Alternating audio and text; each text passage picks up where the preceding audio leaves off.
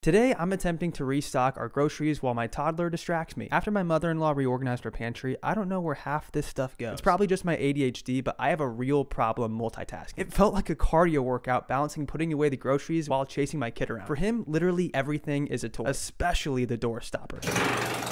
At least once a day, he pulls everything out of our cabinets, but I can't even get mad because he's just so freaking cute. Abby took a break from breastfeeding to come say hi to me, and then I restocked our fruit because my son loves berries. Whether it's blackberries, blueberries, or raspberries, he will eat it. And you definitely can't forget about the bananas. One really nice thing about having an organized pantry is that everything is labeled. It's probably just the fact that I'm a man, but I have a really hard time looking for stuff. Like if my wife asked me to go get something out of the diaper bag, it takes me approximately 10 times as much time to find it than it does for her. Apparently people have tested this, and men just suck at finding things. I'm blaming biology. I restocked our Keurig cups. We've ditched our reusable cup since it kept getting the coffee grounds in our coffee, a major L, and then restocking was complete. So of course, I did a little celebratory dance by myself in the kitchen.